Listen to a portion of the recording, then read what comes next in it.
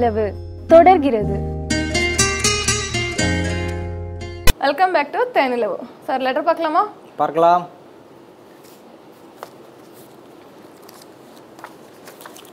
எத்தனை லெட்டர் இருக்கு சார்? எதை சார் படிக்கலாம்? குலுக்கு சீட் மாதிரி குலுக்கி போடலாமா? நிறைய இருக்கு. ஓகே, இங்க வந்து மணி சேலம்ல இருந்து மணி கூப்பிட்டுருக்காங்க, எழுதி இருக்காங்க. சேலம் மணி எழுதி. அவங்களுக்கு 24 இயர்ஸ் ஆகுது. ஓகே. மந்த் ஒன் டேக்கு 6 சிகரெட். ஓகே. 6 பாக்கு. ஓகே. Daily non veg. என்ன டெய்லி ட்ரிங்க். எல்லாமே பேட் ஹேபிட் எல்லாம் என்னென்ன இருக்கணுமோ இருக்கு. நான் இதனால எனக்கு செக்ஸ் பிரச்சனை ஏதாவது ஃபியூச்சர்ல இருக்குமான்ற மாதிரி பயமா இருக்கு. இதனால பிரச்சனை நம்மளுக்கு எனக்கு இருக்குமா டாக்டர்னு கேட்டிருக்காங்க. ஸோ வந்து சேலத்துல இருந்து மணி எழுதி இருக்கிறாரு. டெய்லி 6 சிகரெட்டு, 6 பாக்கு போடுறாரு. அதாவது அந்த ஹான்ஸ் மாவா அந்த மாதிரி பாக்கு வந்து 6 பாக்கு போடுறாரு.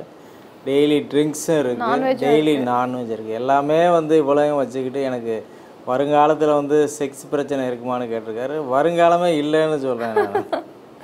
ஓகே, கரெக்டாக சொன்னீங்க. வீணா ஒரு பெண்ணோட வாழ்க்கையை வந்து விளையாடக்கூடாது. ஆமாம், ஒரு பெண்ணோட வாழ்க்கையில் வந்து ஈடுபடவே கூடாது. ஸோ அதனால் என்ன ஆகும் அப்படின்னா வந்து இந்த பாக்கெல்லாம் போட்டால் அதுக்கு வந்து சித்தர்கள் என்ன சொல்கிறாங்கன்னா கண் உலரும் அது மாதிரி குளரும் அப்படின்னு சொல்லிட்டு அதெல்லாம் சொல்லுவாங்க. ஸோ என்ன உடம்புல உள்ள எல்லா சத்தும் ஜீவ சத்துக்கள் எல்லாமே அழிஞ்சு போயிடும் அப்படின்னு சொல்லுவாங்க. அது மாதிரி சிகரெட்டு நீங்கள் எடுக்கிறீங்க அப்படின்னா உங்களுக்கு வந்து விந்தில் வந்து உயிரணுக்கள்லாம் டெட் ஆகிப்போம். உங்களுக்கு தான் சொல்கிறேன். சிகரெட்டு, பாக்கு, ட்ரிங்க்ஸு இது எல்லாமே வந்து உயிரணுக்களுக்கு எடுக்கக்கூடியது. ஸோ வந்து இது நீங்கள் ரெகுலராக பண்ணிகிட்டு இருந்தீங்கன்னா ஆண்மை இழந்துடும்.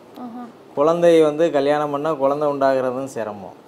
ஸோ சப்போஸ் உங்களுக்கு அடுத்து வந்து திருமணம் பண்ணுன்ற ஒரு எண்ணம் ஆசை இருந்ததுன்னா முதல்ல வந்து நீங்கள் செக் பண்ணி பார்க்கணும்.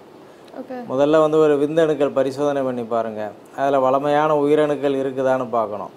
குறைஞ்சதை ஒரு 60 மில்லியன் அளவுக்கு வந்து அதில் உயிரணுக்கள் இருக்கணும். அதில் ஆக்டிவ் மொட்டையில் ஒரு 60% இருக்கணும். அதில் பஸ் செல்ஸோ எபித்தீலியல் செல்ஸோ இருக்கக்கூடாது. 2 தலை இருக்கக்கூடிய உயிரணுக்கள் இருக்கக்கூடாது. அது மாதிரி டெயில் அந்த உயிரணுக்களோட வால் உடஞ்சி இருக்கக்கூடாது. ஸோ இப்படி பல இது இருக்குது. நல்ல நார்மலான ஸ்பேம் இருக்கணும். அடுத்து வந்து உங்களுடைய விதை ஒழுங்காக இருக்கான்னு பார்க்கணும். நிறைய இந்த பழக்க வழக்கம்லாம் இருந்தால் விதையில் நரம்பு சுருண்டுரும். ஸோ அந்த மாதிரி இருக்கா அப்படின்றத ஸ்கொரட்டம் ஸ்கேன் எடுத்து பார்க்கணும்.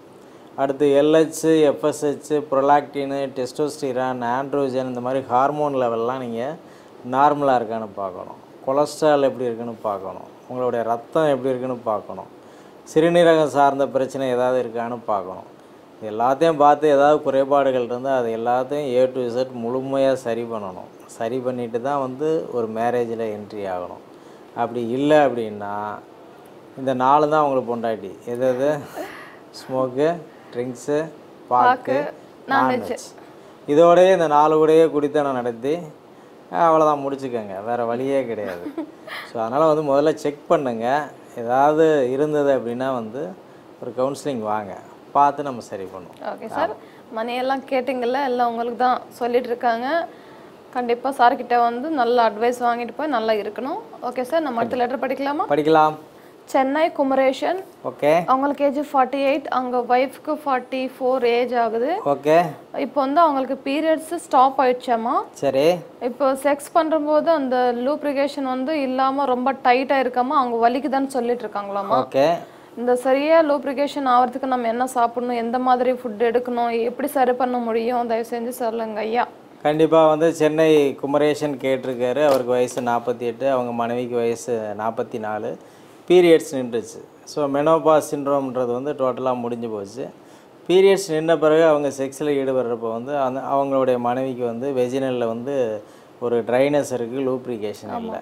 ஸோ ட்ரைனஸோடு இருக்கக்கூடிய வெஜினலில் வந்து இன்செர்ட் பண்ணி செக்ஸில் ஈடுபடுறப்போ வந்து அவங்க வந்து பெயின்ஃபுல்லாக வந்து ஃபீல் பண்ணுறாங்க. ஸோ அதுக்கு வந்து என்ன பண்ணணும் அப்படின்னா வந்து ஒன்று வந்து நல்ல இன்னும் கொஞ்சம் வந்து போஷாக்கான உணவுகள் அவங்களுக்கு கொடுக்கலாம். அதாவது உங்களுக்கு பீரியட்ஸே நின்ட்டால் கூட சில நேரங்களில் வந்து இந்த soya, double beans, so beans, உருளைக்கிழங்கு இந்த மாதிரி சில நல்ல எனர்ஜியான உணவுகளை வந்து விடாமல் தொடர்ந்து சாப்பிட்றப்ப வெஜினலில் ஓரளவுக்கு லூப்ரிகேஷன் வர்றதுக்கு வாய்ப்பு உண்டு. ஓகே.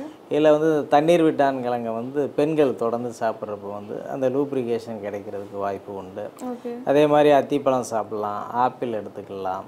கொஞ்சம் நல்ல எனர்ஜியான ஃபுட்டு எடுக்கணும். மாதுளம்பழம், செவ்வாழை, வாழைப்பழம் இதெல்லாம் விடாமல் தொடர்ந்து எடுத்தாங்கன்னா ஓரளவுக்கு லூப்ரிகேஷனுக்கு வாய்ப்பு உண்டு. ஓகே. ஸோ கணவன் மனைவி செக்ஸில் வந்து கொஞ்சம் ஏஜ் ஆன பிறகு வந்து ஒரு ஆயில் அப்ளிகேஷன் பண்ணிக்கலாம். நல்ல சுத்தமான தேங்காய் எண்ணெயாக இருக்கணும். அதில் எந்த பெர்ஃப்யூமும் இருக்கக்கூடாது. ஓகே. ஓகே. ஸோ பெர்ஃப்யூம் கலக்காத தேங்காய் எண்ணெய் வந்து வெஜினலில் வந்து அப்ளை பண்ணலாம். இல்லை நாமளே செய்கிறோம்ல சார், பியூர் கோகோனட்ஸ் போட்டு அவங்க தயார் பண்ணுவாங்க, அது யூஸ் பண்ணலாம். அதாவது நார்மலாக இருக்கணும். சுத்தமான தேங்காய் எண்ணெயை வந்து நல்லா வந்து வெஜினலில் அப்ளை பண்ணி வேணும்னா பென்னிஸ்லேயும் அப்ளை பண்ணிவிட்டு வந்து நீங்கள் செக்ஸில் ஈடுபடலாம். இது வந்து உங்களுக்கு வந்து ஆர்டிஃபிஷியலாக ஒரு லூப்ரிகேஷனாக இருக்கும். இன்னும் இல்லை அப்படின்னா வந்து லோக்கல் இந்த ஈஸ்ட்ரோஜன் க்ரீம்லாம் கிடைக்கும். அதெல்லாம் நீங்கள் வந்து அவங்களுக்கு சூட் ஆகுமா செட் ஆகுமான்றதெல்லாம் பார்த்து ஒரு செக்ஸ் தெரபிஸ்ட்டு போய் அனாலிசிஸ் பண்ணி அதுக்கு தகுந்த மாதிரி வேணால் லோக்கல் அப்ளிகேஷன் பண்ணலாம். ஆர் அதர்வைஸ் கேஒய் ஜெல்லி அப்படின்லாம் சில க்ரீம்ஸ் கிடைக்கும். அதை வெஜினலில் அப்ளை பண்ணி அதை வேணால் நீங்கள் வந்து தாராளமாக வந்து ட்ரை பண்ணலாம். ஸோ என்ன அப்படின்னா இந்த நேரங்களில் அப்படி தான் இருக்கும். அது ஏதாவது அப்ளிகேஷனில் தான் அதை வந்து சரி பண்ணிக்க முடியும். ஆமாம். ஓகே சார், நம்ம தெரியாமல் நம்ம ஷோவோட எண்டுக்கு வந்தாச்சு. ஓகே. அநேகமாக நம்ம சார் கூட ஃபுட் எடுத்து வச்சுருக்காங்க, பசியில் இருக்கேன்னு சொன்னல. நல்லா சரி. ஓகே சார், நம்ம சூப்பராக டாபிக்ஸ் எல்லாம் போச்சு, காலர்ஸ் லெட்டர்ஸ் எல்லாம் சூப்பராக சொல்லிட்டீங்க. எல்லாருக்கும் யூஸ்ஃபுல்லாக இருந்திருக்கும். நன்றி சார். நன்றி.